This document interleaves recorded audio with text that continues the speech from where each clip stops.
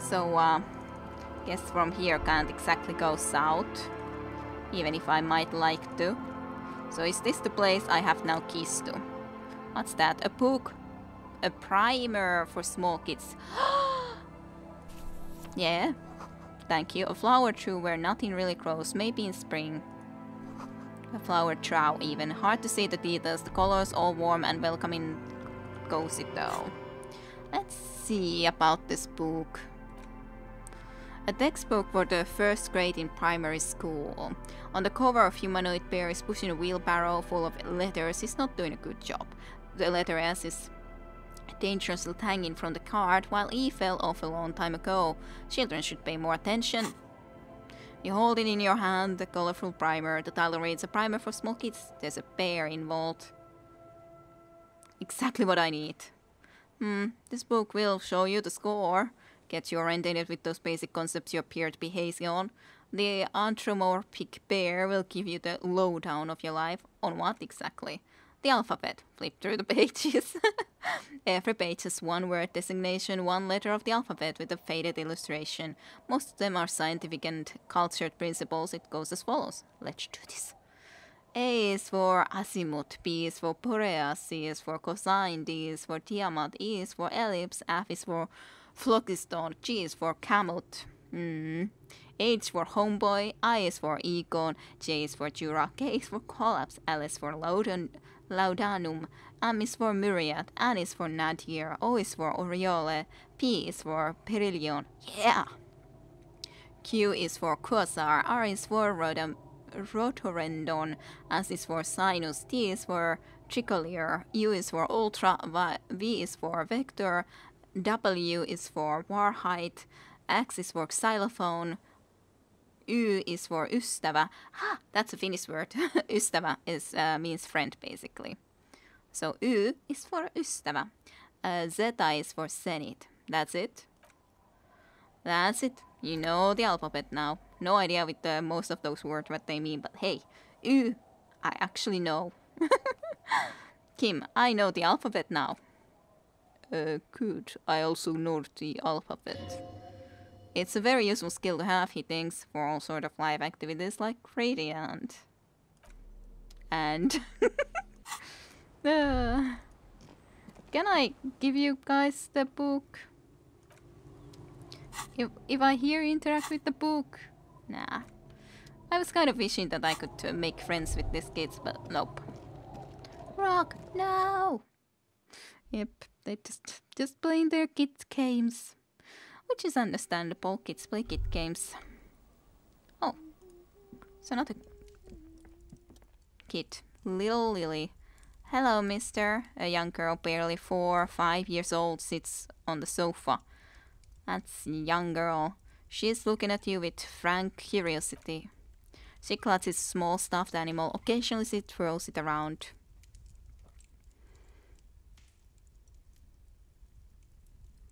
Where are your parents? My mom's outside and I don't really know about my dad. She gives you a bright smile like it's a good thing. Are the twins outside your brothers? Yes, she rounds. They don't want to play with me. They're older and play outside. Suddenly she starts snickering. They look the same. Something I can tell. Sometimes I can't tell them apart. They look identical, right? I said the same thing. They look identical. She slowly processes the word and snickers with laughter. So what's that? Point at the stuffed bird hanging from the ceiling. To that thing.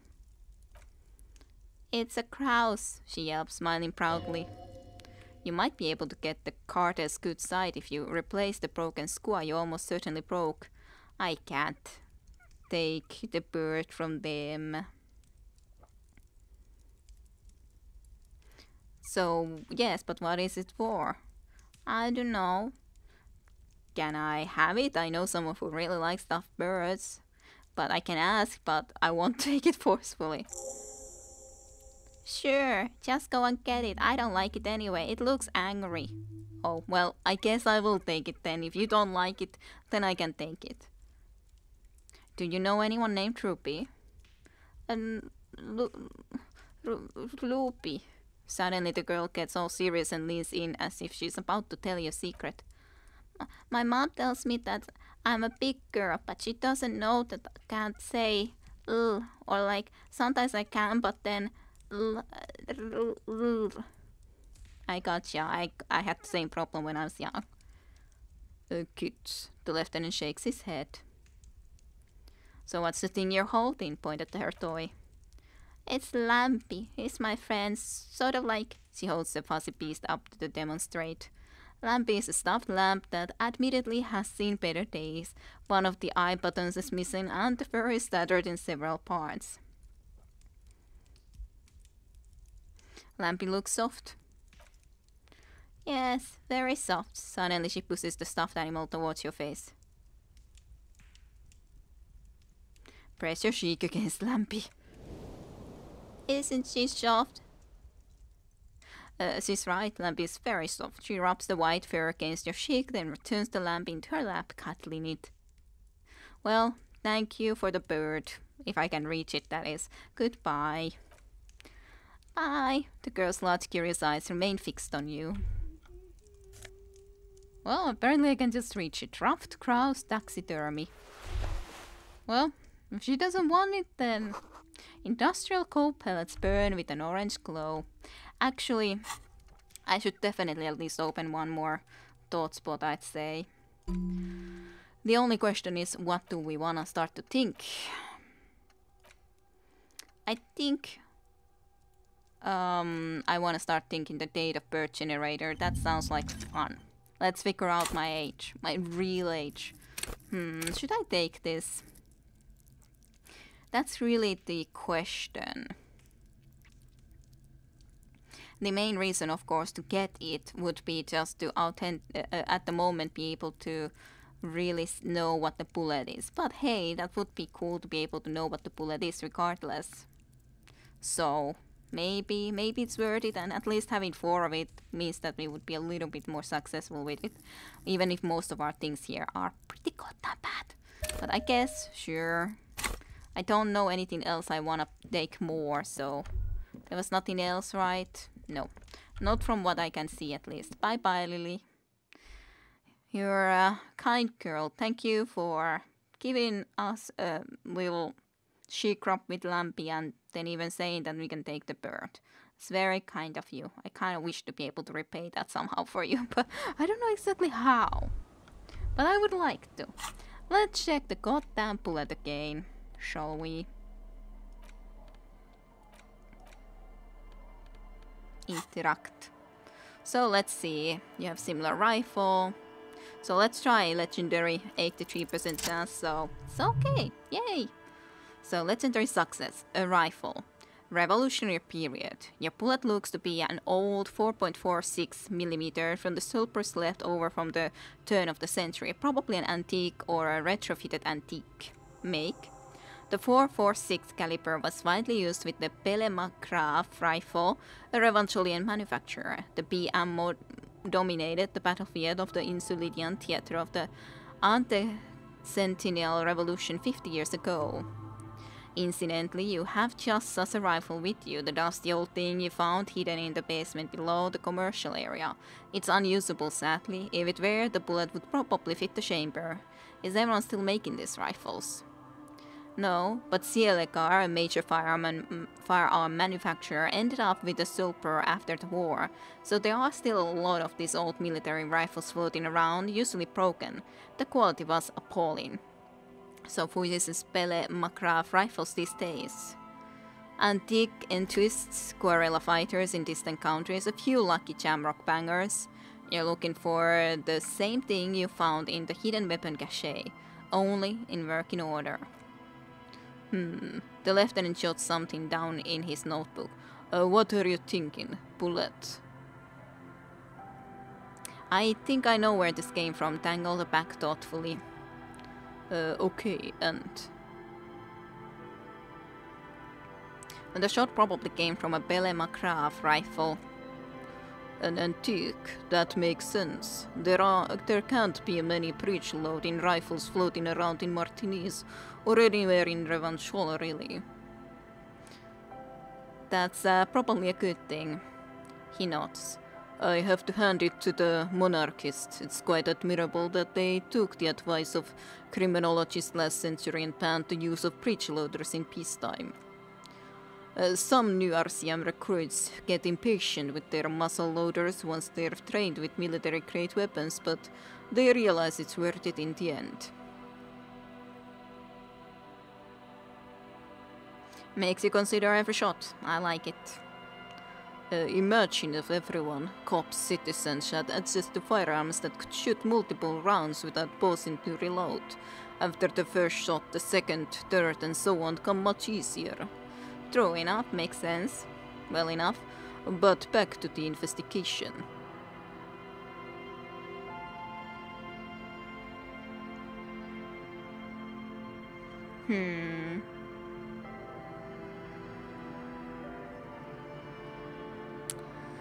So could the victim have been mixed up with some foreign guerrilla fighters?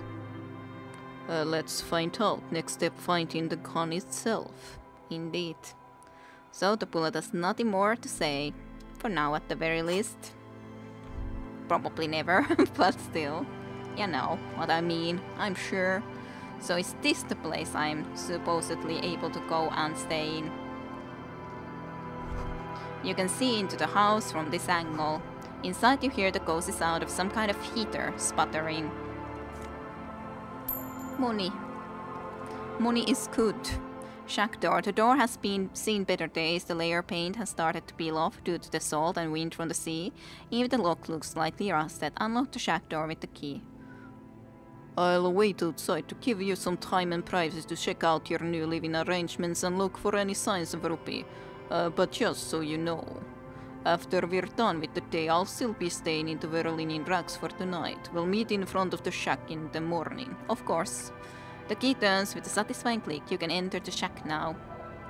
Let's check it quickly, but it's not like I'm gonna be staying here right now. Obviously, now we have plenty of stuff that we wanna be doing. But just go and check at least.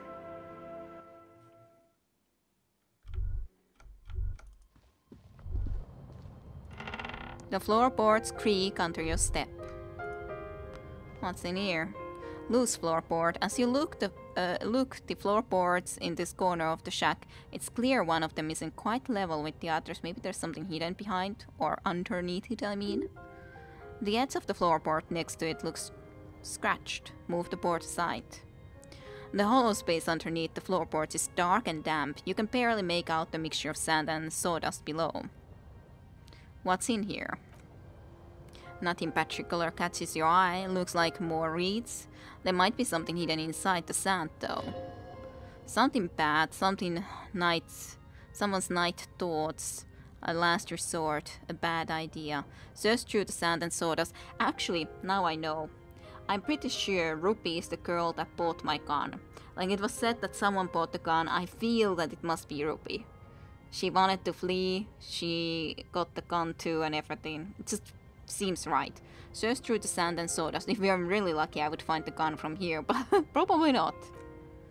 You stick your hand and start combing through the sand. Try, not like outside, find dust and then something hard wrapped in paper. What is it? A small cylindrical object. You pull it out. A bullet. Just a bullet. A bullet. Interesting. The floorboard doesn't care, but maybe the washerwoman does. You have enough to confront her with. It's extra ammunition. She's locked and loaded, ready to fight some cops.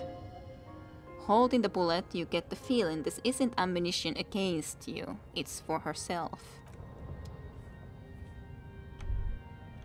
Probably yes. This intricate heat engine hums quietly, giving out pleasant warmth, so it's her own bullet. Makes sense. Old science fiction magazines, books about bird watching, an almanac from 39. A brisk coastal wind still howls against the window of the shack. Occasionally the waves crawl in under the foundation, producing a low hum. Listen. The room feels muffled, like you pulled your hat over your ears. Outside it is cold and windy, but you're inside and it feels safe and warm. What is this place to you?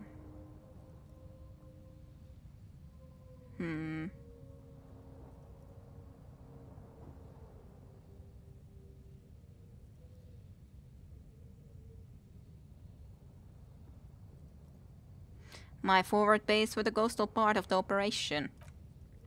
Overhead, you hear the forlorn shriek of seagulls.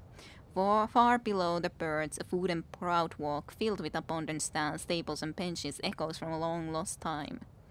A middle-aged man stands in a rundown shack on the edge of the fishing village, listening to the heater hum on the wall.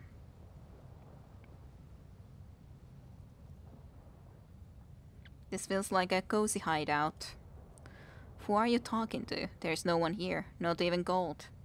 Well, thank you, strange sensation, for a fair assessment of the current situation.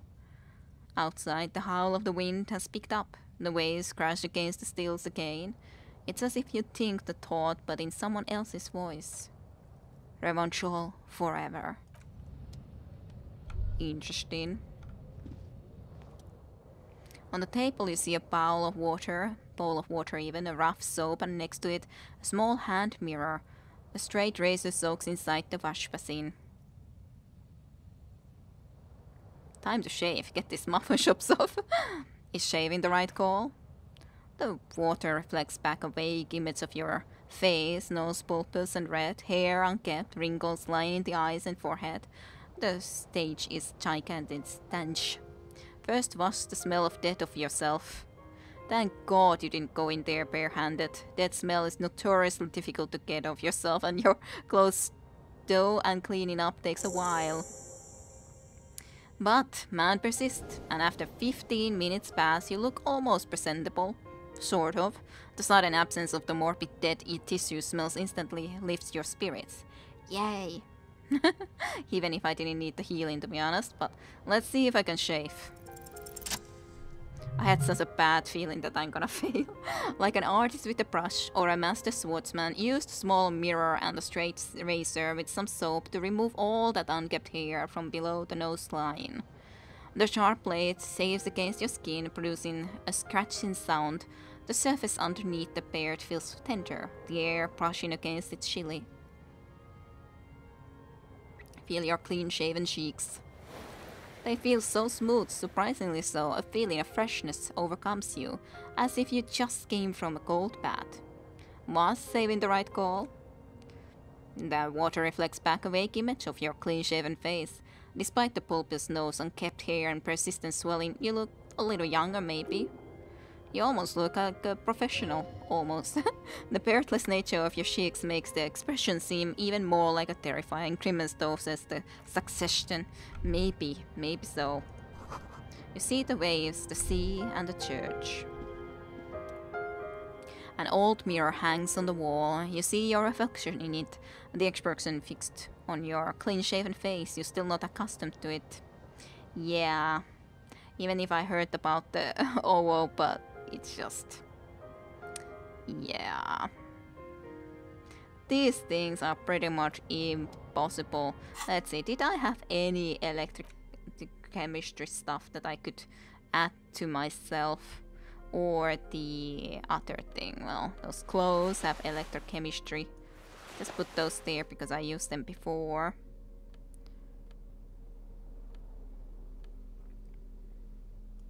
I guess these pants actually are the ones that I should then wear. Or these pants, doesn't really matter. And the... which one was the other one? I completely forgot. Was it... oh yeah, encyclopedia. There's nothing I can do about that, so...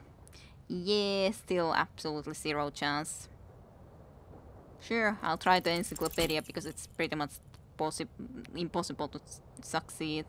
Like the rest of you, it comes from a bad place somewhere in the past. That's all you know for now. Yeah, it certainly is. I'll just change back into this then.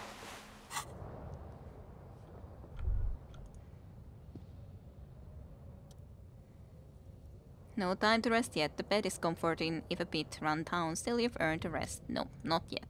Just wanted to check. Check quickly, nonetheless, the option that is there anything to spot, or is that all? Oh yeah, we actually, our image here even changed, which is interesting. Yes?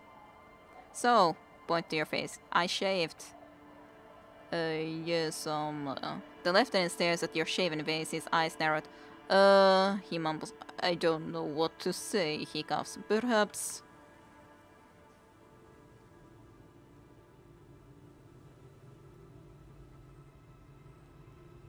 I knew I shouldn't have saved. I knew it and I still did it. What an idiot.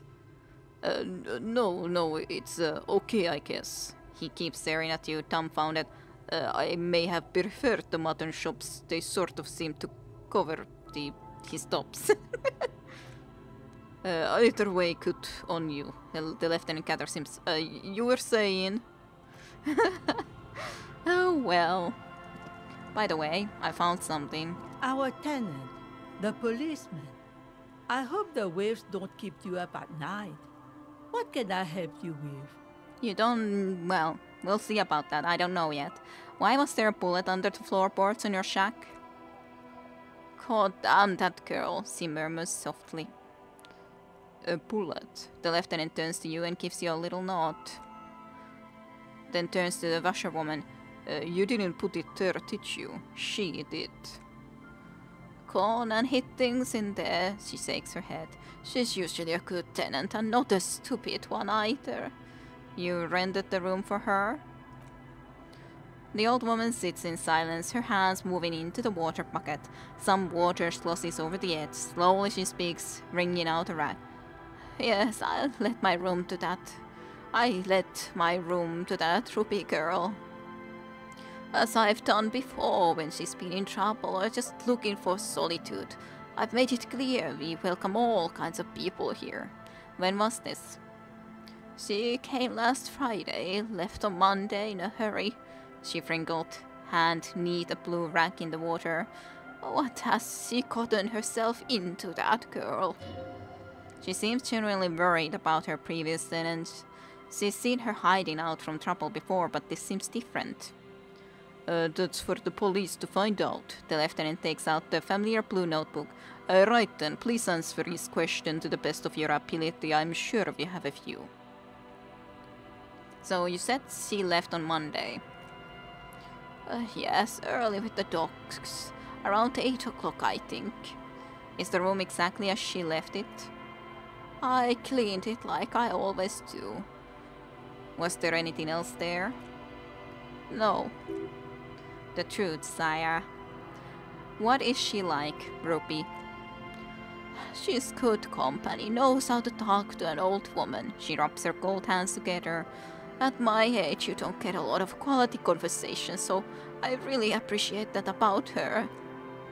Did she talk to you about during her last stay? Talk to you much even? No, she was mostly silent this time, kept to herself. What do you mean? She tried not to let it show, but I could tell she hadn't come to fish. Usually likes to catch a few lines, but this time she mostly stayed in her room. So why do you think she left a bullet there?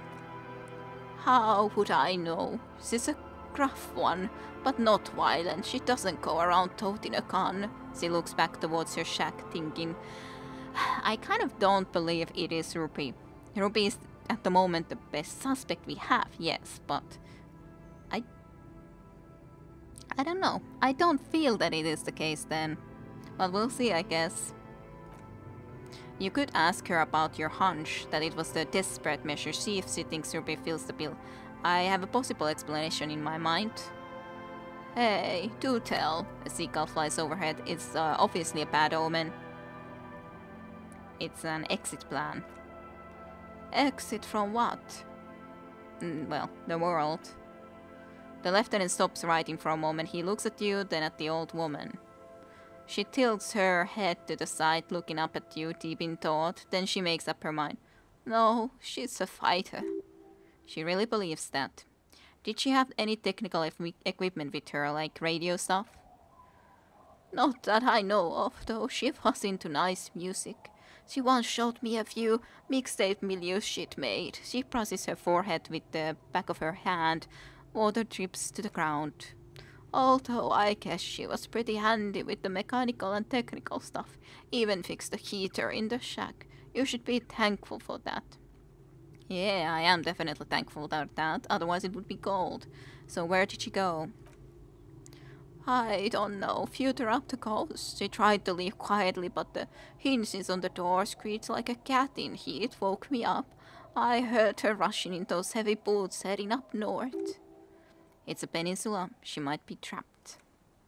After a moment of silence, she says, "You'll never find her, you know." Her tone is without malice. She knows the coast like the back of her hand.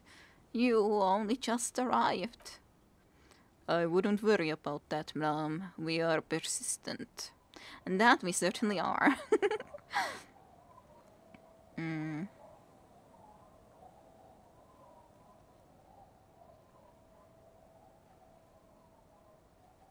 Further up the coast we go, then. Are you sure you wouldn't rather stay here? Get a nice cozy fire going in the heater? She drops the rack into the bucket. It's clean now. Seems like a better idea to me. No, you can do it. You still have plenty of juice in you before you drop. Behind the cinder block houses, old pre-war ruins rise to the sky like dark palaces the wind calls.